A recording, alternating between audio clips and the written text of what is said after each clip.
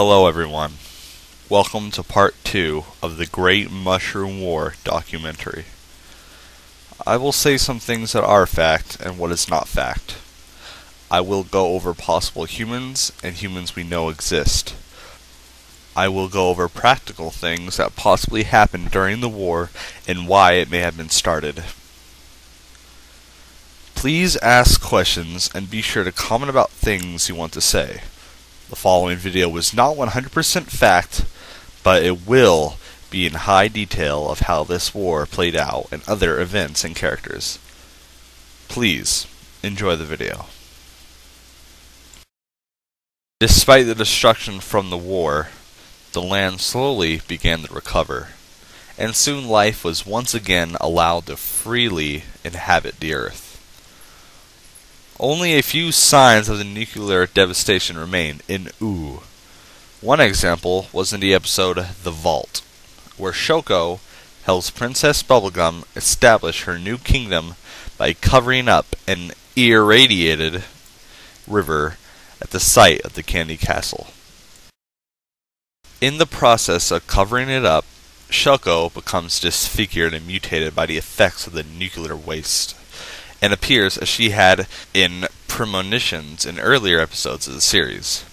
The episode implies that the Candy Kingdom is built upon a pond of nuclear waste, along with the rise of new civilizations, such as the Candy Kingdom. A diverse variety of intelligent life settled down in Ooo. Many were able to recover or develop technology for their own use. Examples of this are universal translator devices and holographic newspapers. It is unknown whether these are based on pre-war technology.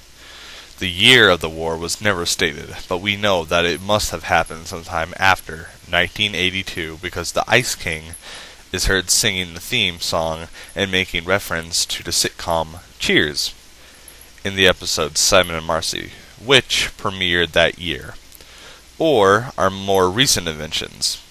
Despite this, most human inventions, especially those related to transportation, remained lost to the inhabitants of Ooo.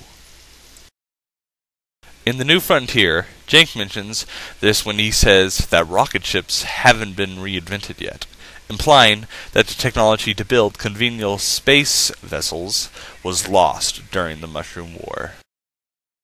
The first mention of the war in continuity was in Video Makers, when Finn and Jake discover government copyrighted warnings before the movies they watch for their film club. These warnings would have been long gone by their time, and what films brought for home usage generally are protected to be used for private usage only, which being held in a home would be considered as such. They decided to abide by them to avoid breaking the law.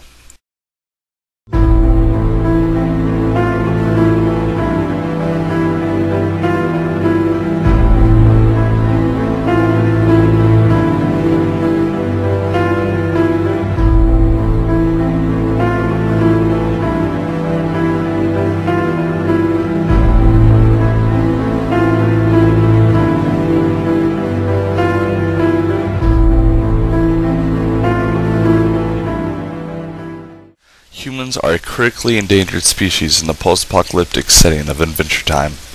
Many characters marvel at Finn's humanity, like Princess Bubblegum in the episode Susan Strong. Bob Rainicorn even says that he and his wife believe humans to be extinct. The very scarce human population in the land of Ooo is likely due to the Mushroom War, which took place approximately 1,000 years before the present storyline. There are other beings in Ooo, such as Phil and Old Man Henchman, who seem to resemble humans. However, Finn and the other characters do not recognize them as humans.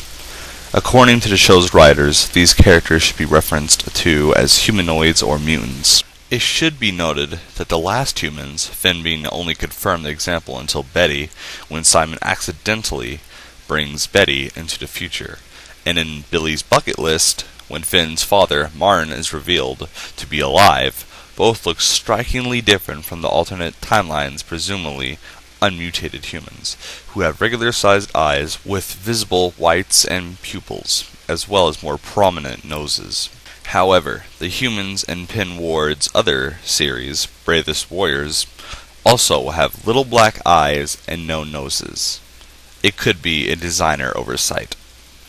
Thanks for watching, everyone. Part 3 of Adventure Time: The Great Mushroom War documentary will be in the works soon. Just do not expect them to be out the next minute. It does take time to make these. In the future, I do plan to make better versions of these videos, in greater detail. This is what you will get for now, and thanks for watching. Be sure to check out my other videos. Until next time, peace.